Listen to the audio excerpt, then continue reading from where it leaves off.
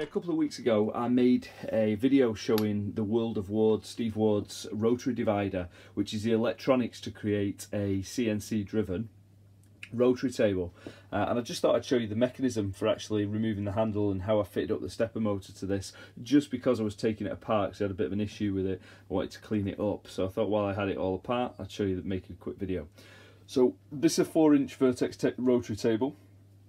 Quite simply, taking the handle off this, and this part comes with the vise. It's with the rotary table itself. So remove the handle, leave this part on. That's the only thing that needs to stay on.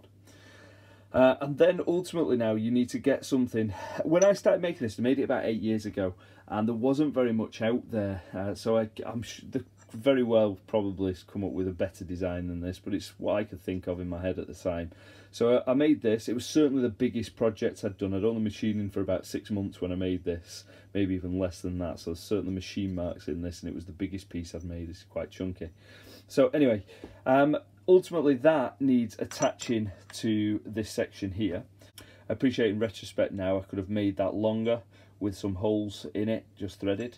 The way I decided to design it was have a small lip on there, and basically that slides in there, and this pulls up to the side, so I'll just drop that in there. So you can see that's now holding on that lip, and then that screws into the 3 holes there, 3 holes there, screw into the 3 holes there. So once that is all on, whoop, like so, and all screwed down, that's all nice and tight. And the next thing then that needs inserting is a coupling. I'm just going to grab the coupling. So this is the style of flexible coupling that I use, and I think these were brilliant. I got them years ago, like I say about 8 years ago, from Arc Eurotrade. I'm not too sure whether you can still get them from there or where you can get them from. If you can find these, put a link in the description because I wouldn't mind a couple more. And ultimately that screws in on where the handle sits, and there is a little window that I milled in the top there so that I could get my Allen key in and screw that on. So that goes on there, and then you screw it in with the Allen key, and then obviously the little plastic disc on the top. Once that's all on, then the next step is this part, and that then can be placed down that way.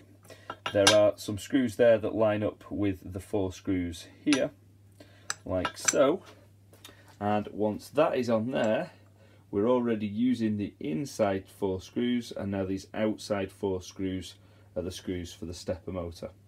So I'm going to build that all up and show you a quick video. Okay, so that's it, all connected up.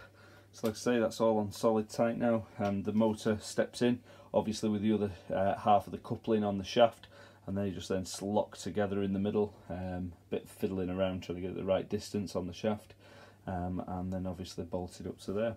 And we've seen this before, that's in another video, so I'm not going to go through this now, but basically when we tell it to do something, it now rotates. Cracking little piece of kit, said this 100 times now, and hopefully that then completes the sort of sequence of how this is made, both the controller in another video and the mechanics of replacing the stepper motor onto the handle in this video. Okay, if you've got any questions, leave them in the comments below. Hope you enjoyed the video. Bye.